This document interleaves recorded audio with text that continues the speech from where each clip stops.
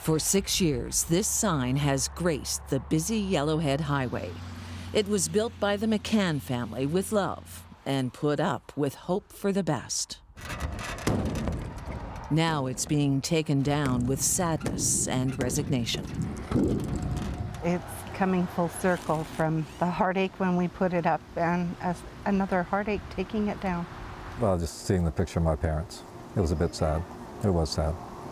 Lyle McCann, 79, and his 77-year-old wife Marie were last seen alive on July 3, 2010, as they gassed up their RV in St. Albert, Alberta, setting off on a camping trip to BC. 2 days later, their RV burned to the ground. Nearly 2 weeks later, the couple's abandoned SUV was found in the bush. Travis Vader is charged with 2 counts of first-degree murder. His 3-month trial wrapped up last month, and the judge will hand down his ruling in September.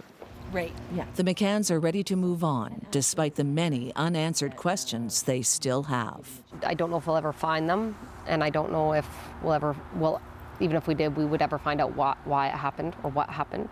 So I don't think they'll ever be over or done. But Walsh says she prefers not to dwell on that. My choice is to carry the legacy of my grandparents on, and I do that through, you know, little things with my daughters, like cooking my grandma's recipes, telling stories about them.